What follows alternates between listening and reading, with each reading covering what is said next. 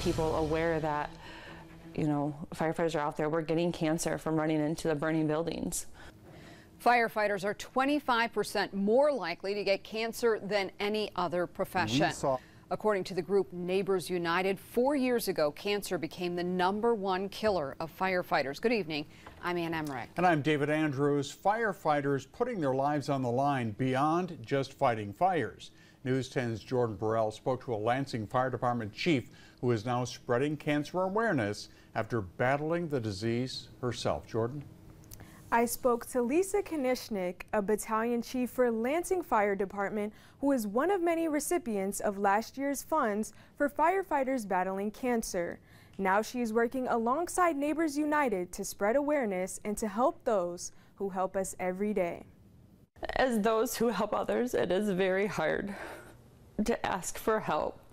That was actually one thing that was kind of a struggle because, you know, we don't ask for help. Lisa Konishnik has worked for the Lansing Fire Department for over 21 years. I always knew I wanted to help people. However, in 2021, Konishnik was on the receiving end. She began fighting a battle that she couldn't fight alone. The day before Thanksgiving. And I'll never forget that. She was diagnosed with breast cancer after waiting 6 months for a diagnosis. Throughout my chemo, I had several complications, and while going through chemo, then they thought I had colon cancer on top of it. Luckily, it ends up I did not have that, but I had to have several surgeries. I had my colon removed, and then I also had to have breast surgery to remove the cancer along with chemotherapy and radiation. Now Lisa is in remission and has returned to work at the Lansing Fire Department, accepting a new promotion as battalion chief. Every day's a new day, and that was something that I had to live by.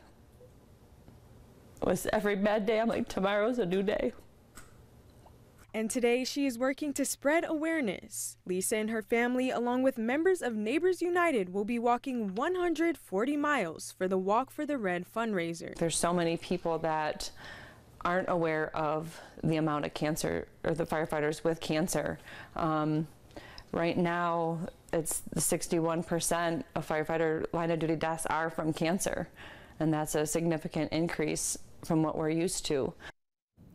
The walk kicks off tomorrow, starting at the Macomb Fire Department and ends near Grand Rapids. The walk will make its stop in Lansing on Saturday morning. Neighbors United encouraging people to join them. The organization is still raising money for the firefighters, and we will have that link within this story on our website at WILX.com.